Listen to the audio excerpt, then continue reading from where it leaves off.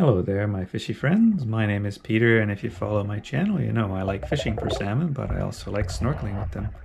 I spent about a half an hour with this school of Chinook and coho salmon, and they were quite used to my presence and very calm about everything. You can see some pretty cool tail synchronicity happening there.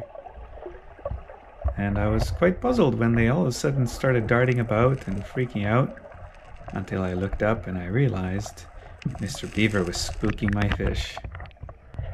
Turns out this beaver lives in this log jam, and he was just out for his evening routine, probably heading off downstream for a snack.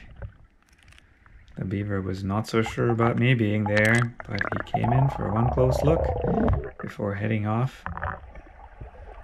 I think it's pretty cool they swim with their back feet just like a duck.